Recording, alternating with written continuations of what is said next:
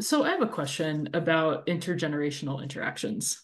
What do those look like in this conversation of holy troublemaking we've been having?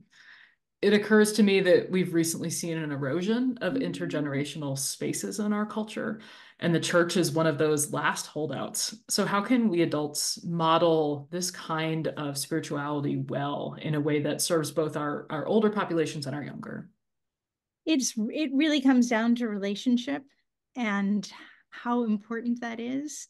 So I can give you an example in my own congregation. We have some adults who've been passionately working um, towards peace in the Middle East since the 1970s. They have tremendous stories to tell, and they want to get the kids involved and connected, but they've got to get to know the kids first. The kids have got to get to know them and to hear their stories before they can start um, caring about this issue on their own. And this is actually a fabulous time to be having that conversation. Mm-hmm. And I think as much as our kids benefit from knowing the history and the stories that our elders have to tell, our adults have so much that they can learn from and have find their own spirituality deepening when they connect to our kids and get to know their stories and their passions. So it really is it's a two-way street. Um, it involves deep listening. It involves just much more than just knowing each other's names. Um, but that's important too. You've got to start somewhere. Knowing what people care about, knowing what gets them excited, knowing what their deep concerns are, their questions are. Um, Listening is just absolutely key. This relationship building takes time, and intergenerationality is not a program. It's a culture, and it's deep work. It does not happen overnight. It does not happen over a cup of coffee, Yeah. or at coffee hour in the church. Um, but it starts there. Wendy, can I And ask? Oh, go ahead. yeah, I- In your congregation, have you seen this, or in elsewhere too? Have you seen this done well? And for church leaders who want to make this a priority, what recommendations might you have? it really is a holistic approach, Yeah. and there needs to be buy-in from the leadership. Um, we need to be able to see kids in most spaces, if not all spaces. Um, we should be looking at a 70-30 division. 70% of what we do in church should be intergenerational. Mm. 30% of what we do should be um, in age cohorts. Worship should certainly be a place where everyone is engaged and involved, and that's maybe the hardest place to start. Um, so the good thing is most of us are already in situations where there's a calendar of events, if not a calendar of the church year, where there are markers along the way where the congregation gathers, and it's all ages. So that's pretty easy to see where you can build on that. Mm. But it also means that you're going to have to give up a little adult control. You're going to have to invite kids and teenagers into the planning process. You're going to eventually need to invite them to lead.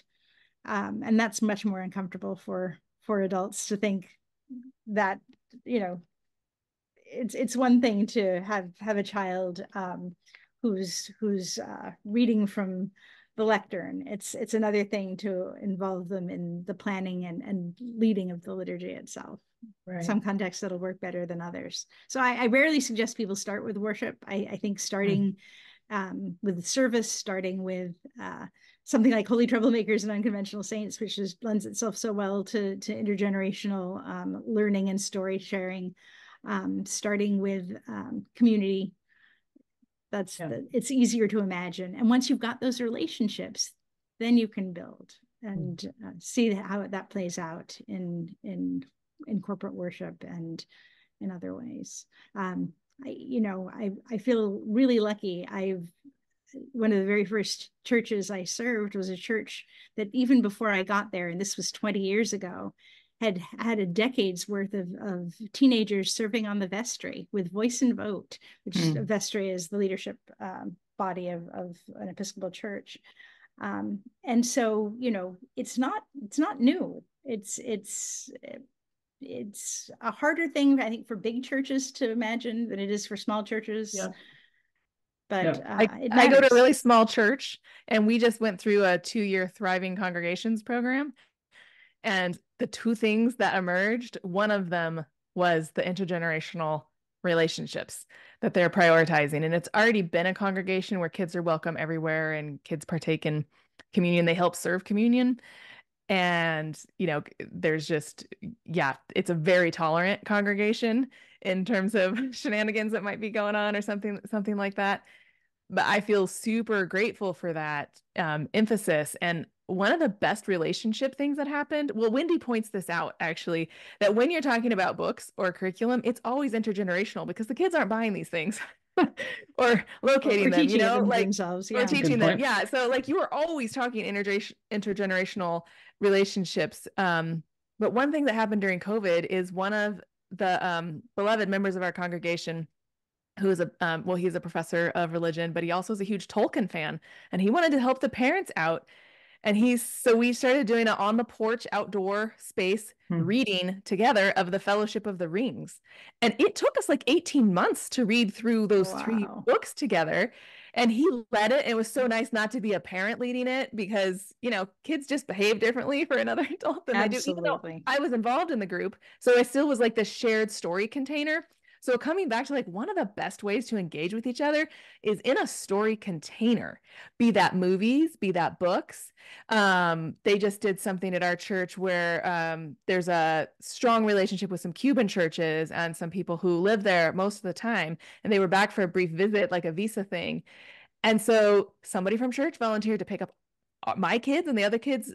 And they had a 6-hour like making Cuban food together and like hearing stories and song. And it was fun building this intergenerational relationship. And they did it on purpose to do this intergenerational thing. So like story, food, you can't go wrong with either of those things to like just start to build that container. Yeah.